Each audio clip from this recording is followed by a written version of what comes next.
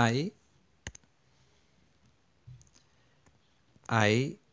power of n times a power of m is same as an plus m. A power of n divided by a power of m, so that will be equal to an minus m. Now don't forget, dividing, it can be written as a power of n over a power of m as well. So the rule is the same because they both are dividing. So don't forget that. So n minus m. Okay. Now, by looking at the index law, they are very easy. But, okay, many students don't know how to apply because when they add a bit of flavor, they're confused. In fact, if you stick to the rules, and the rest are very simple. Okay, now let's give you some example first. Okay, so let's say, for example, let's start with really basic. Okay, let's say number 1. Let's say m power of 7 times m power of 2. Okay, now do not forget the rule. Now the base are the same, so therefore when you time together, you just add the power. Okay, according to this rule here. So therefore that is just exactly the same as m power of 7 add 2. So that's just same as m to the power of 9. Okay, let's say number 2. Okay, let's say x to the 5 times x to the 3. Yeah, so your answer should be 3 plus 5. What 3 plus 5? 8. That is right. So 3 plus 5 is 8. So x to the power of 8. Okay, so just stick to the rule. Now let's add a bit of flavor. So it doesn't matter what it is, just follow the rules. Now if it's complicated, you can just use calculator as long as you know the process. That's where it is matter. Let's say p power of 7, okay, times p to the minus 5.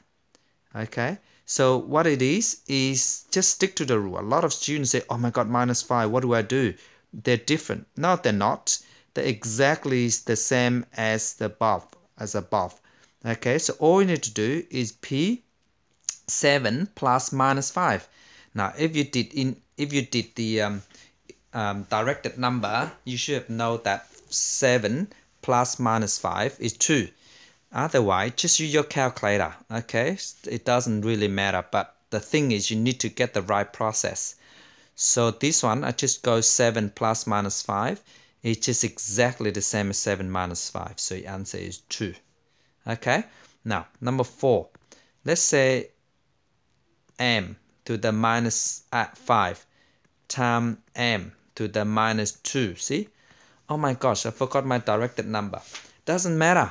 Okay, what you need to do is just need to get the right process. So because I timed them together, so the index law said minus 5 plus minus 2. So you go minus 5 plus minus 2. Now, if you do not know that, just use your calculator, type exactly the same, and it give you m to the minus 7. Okay, now if you don't know the index, the directed number, okay, but technically you should know because a plus and a minus, it gives you a minus. So minus 5 minus 2 is minus 7. Okay, so don't forget that. So this is it. So let's say another one, including numbers. Okay, let's say 2x to the 7 times 3x to the 10, for instance. Yeah, now it doesn't matter, okay, just number, you time with number, and all the letter, we just follow the rules. Okay, letters or pronumerals if you like. So looking at this, see, I just use 2 times 3. Okay, what 2 times 3 is 6, right? Again, you know, you can use calculator, but follow the rules. So 2 times 3 is 6.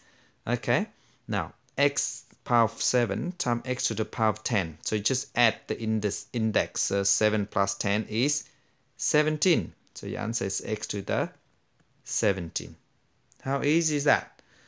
Okay, so we're gonna do the dividing one. Okay, so remember that they are simple. Let's say go dividing. Okay, so let's say 7, m to the 7 divided by m to the 4. Now, what's the rule set? The rule set is, okay, a to the m divided by a to the n. Okay, so when you divide, you minus.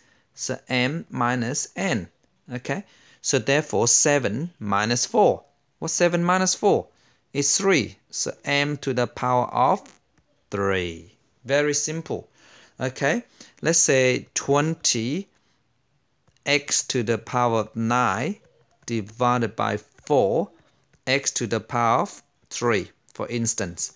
Okay, so again, number with number. So I just use 20.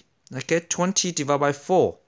20 divided by 4 is 5, so I just write 5 down. Then x power of 9 divided by x power of 3 is just 9 take away 3. So 9 take away 3 is 6, right? So therefore x to the power of 6. Very simple. Now, let's add a bit of flavor. Okay, it doesn't really matter what it is. You just stick to the rule. Let's say I give you a hard one. Let's say y to the minus 6, okay, divided by y to the minus 4. You see? So that give me minus 6 plus minus and a minus, sorry, minus and a minus a plus, like this. Minus 6 minus minus 4. Okay, so minus 6 minus minus 4, remember this is a plus. So minus 6 plus 4. Okay, so you owe the bank $6 and you have $4. So you still owe the bank $2 if you like. Otherwise, just type in your calculator minus 6 plus negative 4. Okay, sorry, minus 6 minus negative 4. Just use your calculator.